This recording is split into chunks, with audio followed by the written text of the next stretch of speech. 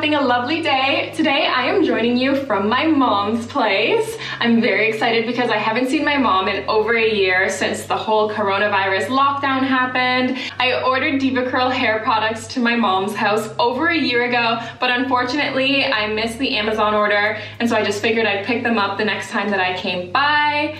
And since then, there's been this whole class action lawsuit against Deva Curl. There are tons of social media influencers and women and men who claim that Deva Curl products have caused hair damage and hair loss. But I have a full bottle of the Deva Curl Supercream here that I wanted to try for an entire year. So fingers crossed that I don't suffer any hair loss. I'm gonna risk it and use the Deva Curl Supercream to finger coil half of my hair. And then the other side, I'm gonna use the Denman brush, but I've seen this new trend on TikTok and Instagram where curly hair girls they're brushing their hair with a Denman brush, like one strand is towards their face and the other strand is away, so it's like front, back, and apparently what I've seen anyway has been a lot of volume and curl definition and like a really natural hair pattern versus all the curls just going in one direction. The more I talk, the more my hair is drying up, so let's get started. To start off, I am going to finger coil this half of my hair. So I've separated out a bottom section to start styling. I'm going to make sure my hair is soaking wet so that my hair can absorb the product, and then I detangle. The Deva Curl Supercream specifically says that less is more. So I'm taking a smaller amount than what I usually would for other products. It smells pretty good. It's very light.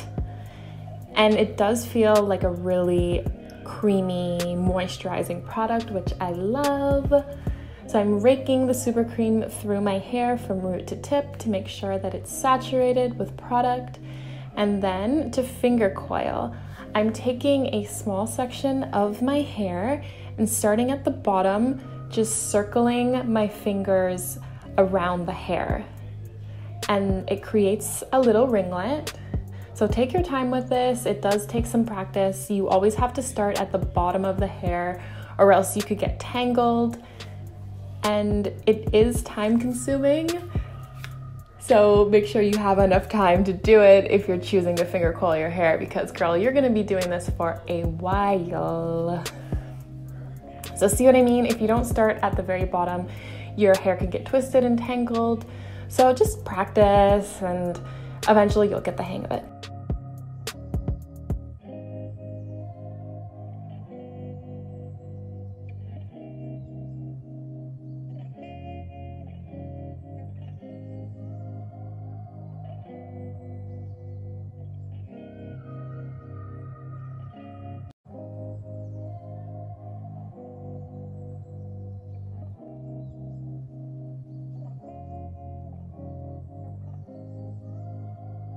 Moving on to the side of my head that I use the Denman brush on, I'm taking a similarly sized chunk of hair and making sure again to dampen my hair with water before applying any product.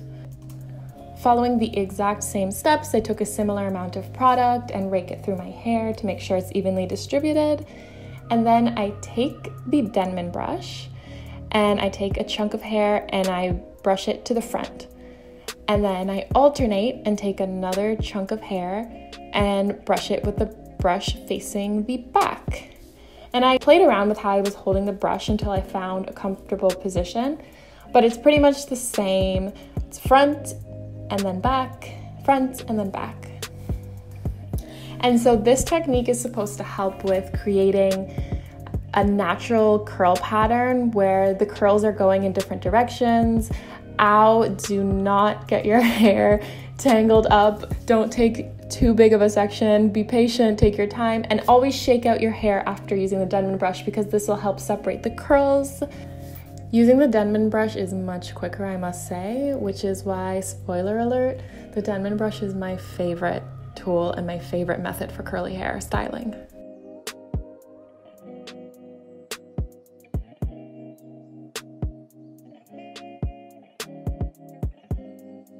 These are the two sides of my hair after using the finger coiling method and the Denman brush.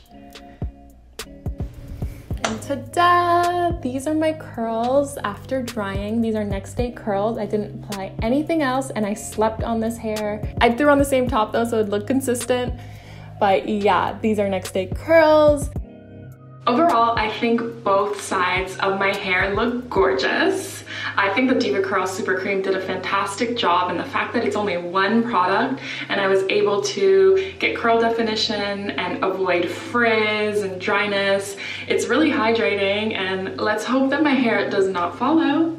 So the side with the Denman brush, I love these curls. I think that they look very natural and there's some extra volume compared to the finger coiled side. So I just find that my hair at the top has a little bit more of a buoyancy, a little bit more of a lift at the root, and the curl is really pretty.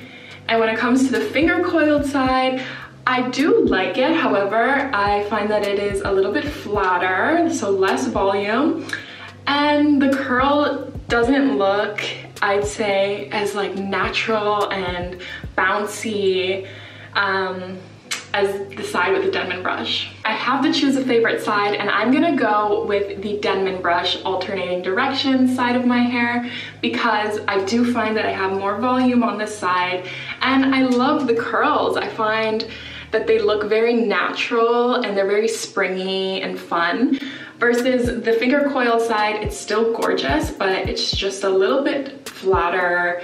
And since the curls are all going in the same direction, I don't find that I have as much of like a fun look.